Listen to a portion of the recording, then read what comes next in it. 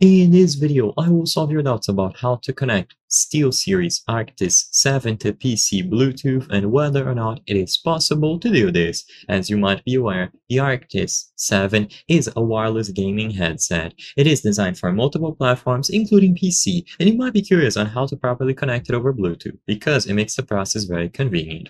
Well, when you unbox the Arctis 7, you will notice that there will be no mention of Bluetooth. The only thing that you will find is the wireless transmitter. Now, as you might already know, this is going to be the primary way to connect it to your PC. You just plug the wireless transmitter into any of the available USB ports, power on the headset by pressing and holding the power button, and it will automatically pair itself up with the transmitter.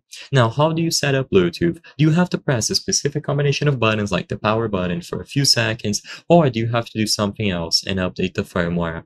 Well, sadly, the actual answer to the question in the title of this video is that the Steelseries Arctis 7 cannot be connected to your PC over Bluetooth. It is primarily designed for wireless connectivity using the dedicated wireless transmitter, and because of this fact, it does not support direct Bluetooth connection to a PC. The only option that you have to connect it wirelessly is going to be the wireless transmitter.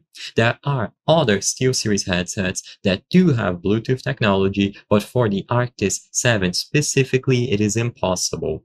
The purpose of this video is not to spread misinformation, but to let people be aware about the limitations of the Arctis 7 and how you cannot use this headset over Bluetooth.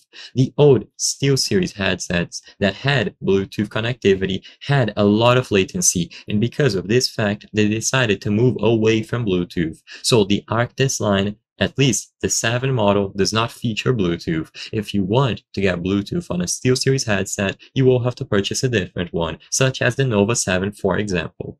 I hope I was able to answer any questions that you had on how to connect SteelSeries Arctis 7 to PC Bluetooth. If this video answered any questions that you had, please be sure to leave a like and subscribe for more very easy tips. Thank you for watching.